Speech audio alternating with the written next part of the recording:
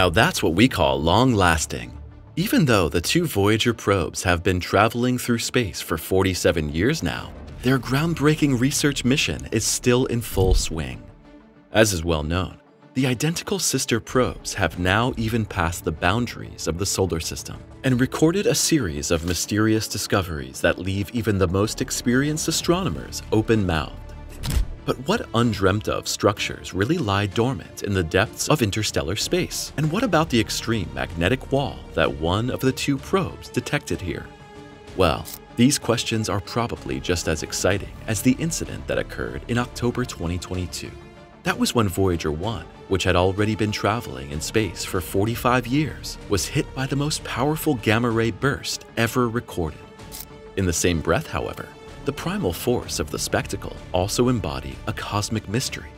The outbreak and its afterglow simply did not fit our current models, and the experts were consequently confronted with an impossible event.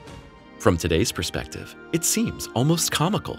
When Voyager 1 and 2 plunged into the vast expanse of space on August 20th and September 5th, 1977, nobody suspected that this was the starting signal for one of the greatest success stories in space travel. No wonder.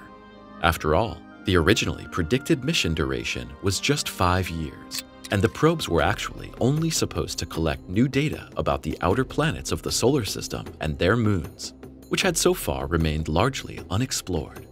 But after the spacecraft had taken the first and, in some cases, unique images of Jupiter, Saturn, Uranus, and Neptune, NASA decided to extend the mission and to let the Voyager probes fly to the edge of the heliosphere. No sooner said than done. With a few decades of waiting, while Voyager 1 reached the Sun's protective magnetic bubble in 2012, its sister followed 6 years later. Never before had a man-made object penetrated so far into space, and in numbers, this means that the spacecraft have now put an incredible distance of 24.8 and 20.7 billion kilometers between themselves and the Sun.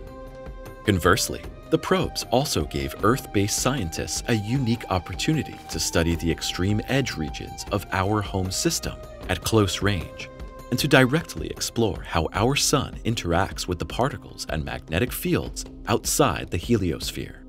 However, since Voyager 1 had already reached this uncharted world 6 years before Voyager 2, experts were all the more eagerly awaiting the arrival of the second twin probe to compare the previously collected data with the new information. And indeed, the comparison immediately revealed a surprising similarity. While the experts had previously assumed that the heliosphere was asymmetrical and had a shape that extended far back, the data from the Voyager probes suggests that we are dealing with a symmetrical, or in other words, round structure. But the differences in plasma that were registered were all the greater. Before entering the heliopause, in other words, the outermost boundary of the heliosphere, Voyager 1 had detected a strong decay of the plasma currents, while the passage into the interstellar medium was characterized by strong turbulence in the surrounding plasma. Based on this, the researchers suspected a thick but unstable boundary region. But the case of Voyager 2 was quite different. On the one hand, it took just half a day to cross the heliopause, and on the other hand, it was not confronted with the extreme plasma tides that its sister probe had encountered. In other words, the heliopause presented itself as stable and thin this time. But what is it actually made of? Well, the experts point to the influence of the Sun. Since Voyager 1 encountered the heliopause during a minimum in the solar activity cycle, it can be assumed that interstellar magnetic fields and cosmic radiation penetrated deeper into the boundary region of the heliosphere at that time. The strong phase of activity that accompanied Voyager 2's passage, on the other hand, may have stabilized the heliopause in combination with the strong solar wind. A huge magnetic wall. However, this was not the only thing that Voyager 2 was supposed to discover in the outskirts of our home system. And where the probe detected something that had already been predicted on paper, the enthusiasm among researchers was boundless. Because apparently, there is indeed an extensive magnetic wall on our side of the heliopause, which acts as an additional protective shield against cosmic radiation. In detail, The magnetic field in this cosmic barrier was stronger than any other magnetic field measured in the heliosphere to date, and it appears to be extremely dynamic in nature. Experts say that the solar magnetic wall is created by magnetic currents moving in the direction of the heliopause, where they finally subside and flow sideways. When the magnetic field direction of our host star reverses in the next activity cycle, this process starts all over again, but this time with opposite polarity.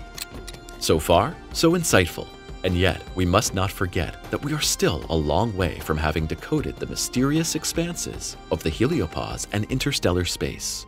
While the Voyager data suggests that the outer region of the solar system and the interstellar medium form a complex system, we are still only at 2 points in this colossal system.